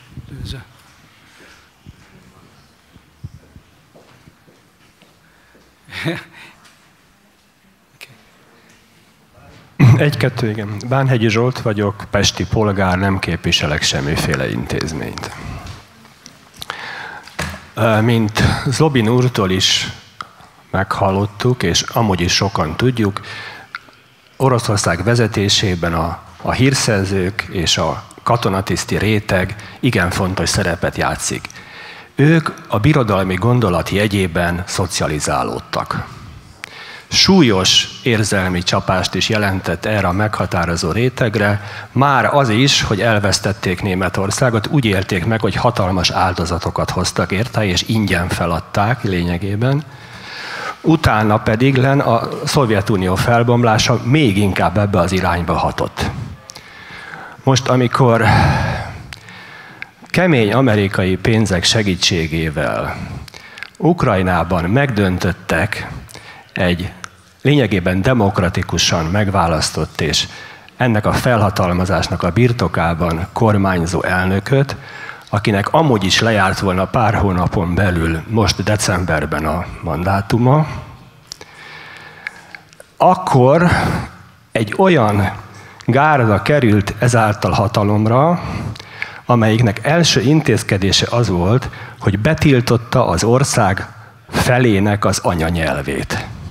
Ukrajna 40 millió lakosából körülbelül 12 ukrán, és még másik 8 millió ukránnak is orosz az anyanyelve. Most feltételezte bárki Washingtonban, és akkor most Löwenthal urat szeretném kérdezni, hogy egy ennyire frusztrált orosz vezetés bele fog nyugodni abba, hogy 12 millió orosz és még plusz 8 millió egy nyugati szövetségi rendszer alattvalójává váljon. Méghozzá teljesen nyilvánvalóan antidemokratikus módon. Ezt hangsúlyoznunk kell. Én nem hiszem, hogy ezt komolyan gondolták. De ön kérem válaszoljon erre. Ha mégis komolyan gondolták, akkor ennek a miértjére egyetlen logikus válasz adódik csak, amit Nógrádi György szokott lépten nyomon, talán ismerik az urak ennek a biztonságpolitikai magyar szakértőnek a nevét, aki leggyakrabban szerepel a magyar médiában. Ő az egészet azzal magyarázza, hogy tulajdonképpen az Egyesült Államok szándékosan akart egy konfliktust szítani, ami egyrészt gyengíti Oroszországot, mert Oroszország nem lehetett abban a helyzetben, hogy a nemzetközi joggal összhangban oldja ezt meg, csak erőszakkal teheti. Ugyanakkor konfliktus generál Oroszország és az EU között is, és ezáltal egyszerre gyöngíti mind a két konkurensét. Az EU-t is, amelynek sok pénzébe kerülnek a szankciók, és Oroszországot is. Mi a véleményük az uraknak erről? Hi. I think I got most of that by the translation. Basically, with respect, what you say is not true. That's not actually what happened in Ukraine. I mean, I was there. Yanukovych was not overthrown by US dollars, as you say.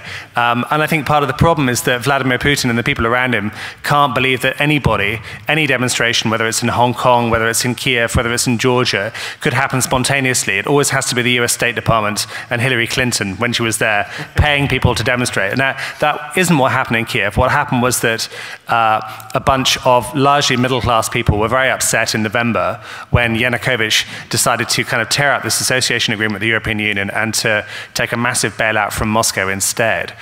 They gathered, they continued to gather, and they were kind of increasingly brutally suppressed by Yanukovych's security forces in January and again in February, when 100 people were shot dead by Yanukovych's Interior Ministry snipers. Now that is what happened, and in that context, Yanukovych then ran away. There was no physical threat to him.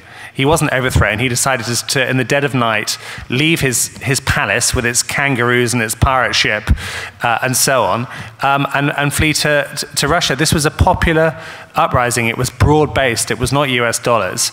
And essentially what Putin did, as we know, is exploited this crisis to annex Crimea, and to instigate a wholly artificial war in the east of the country. I've spent a long time this year in Donetsk.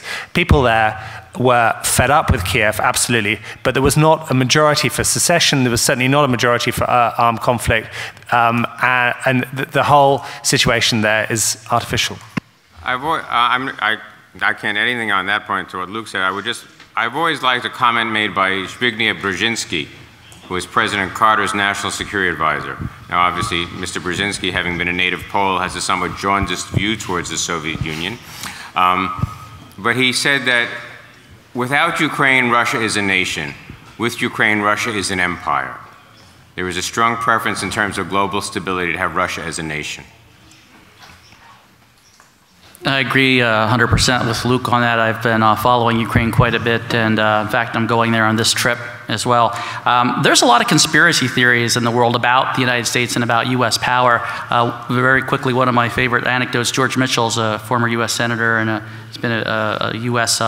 special envoy, and he basically talks about a guy in Pakistan turns on the water in the morning in the shower, and it's first no water, and then it comes out cold, and he says, it's the CIA and Obama again. So I think that there's just too many conspiracy theories about the United States out there that are unhelpful. And I think the media around the world tend to fan those flames, and I think you draw a conclusion right back to Russia TV, one of the biggest propaganda outlets against the United States, which Americans watch. And oh, by the way, they have a lot of environmental programming, anti-fracking, so the Russians try to convince Europeans not to exploit their shale gas, same with the US Greens, so they can buy Russian oil and buy Russian natural gas. I think people have to peel the onion back, so to speak, peel the layers back when they see these conspiracy theories to try to debunk them the best they can. So thank you for that. And two points very quickly. First of all, Russian political elite does believe in this statement from Brzezinski. This is why Washington behave as it behave. It won't separate Russia from Ukraine. That's the main goal. Kremlin believes that American and Western including European Union policy toward Ukraine, it's not toward Ukraine, it's toward Russia.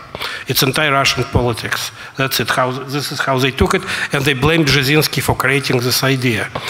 But the question is, and I can address it back to you, Yanukovych was thrown away when he decided to postpone treaty with European Union. So he left, and Poroshenko did postpone the treaty with the European Union to the very same period as Yanukovych offered, and he's still there. Thank you very much.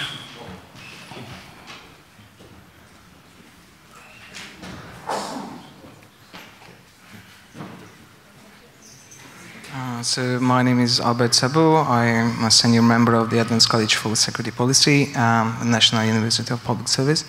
And I have a question. So I have heard some news about a private military camp, so like the Blackwater military, what? Yeah, companies, and so they are in Ukraine. And is it force or not? And if it is force, what is the responsibilities of these troops? Is Blackwater in Ukraine? Is that the question? No. Okay. Well, I mean,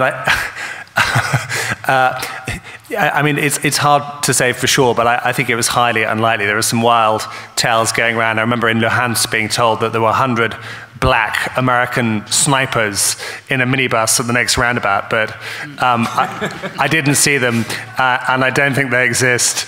And I don't know. I mean, all I can say on the ground that I've seen no evidence of American or British or whatever observers. I have seen people from the OSCE, including in Slavyansk. I was covering that story when they were kidnapped. I was in Slavyansk the same day.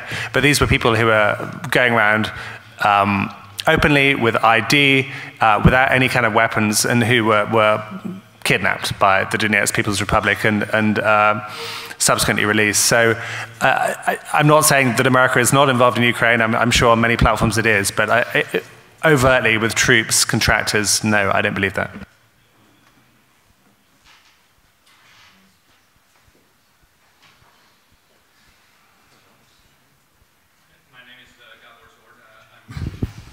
My name is Gábor Zord. I'm from Magyar Nemzet Daily newspaper. And my question goes to the Western lecturers. That, am I understand right that you say that there were no US support, either material, financing, behind the Ukrainian events?